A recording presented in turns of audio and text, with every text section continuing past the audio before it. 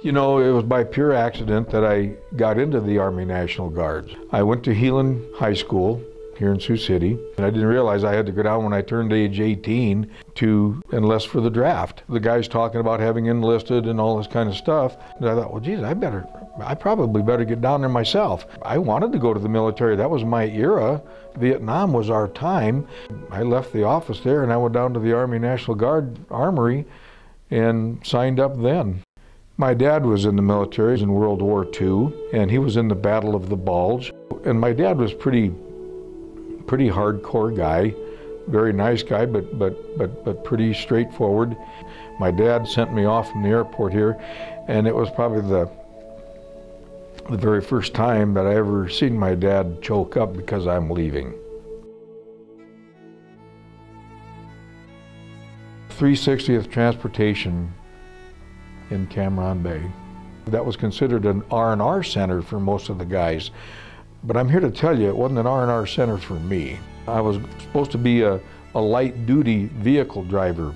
But when I got there, it wasn't a light-duty vehicle driver, because what they showed me was a multi-fuel 6-wheel drive, and it pulls a 5,000-gallon fuel tanker. And they said, here you are, this is going to be your truck, and when you learn how to drive that, you'll be on convoy at 3 o'clock in the morning. It's a complete array. It's not one thing. The sun shines over there just like it does here. And you got your good days, and you got your bad days, and you got your dangerous days. I mean, it just is.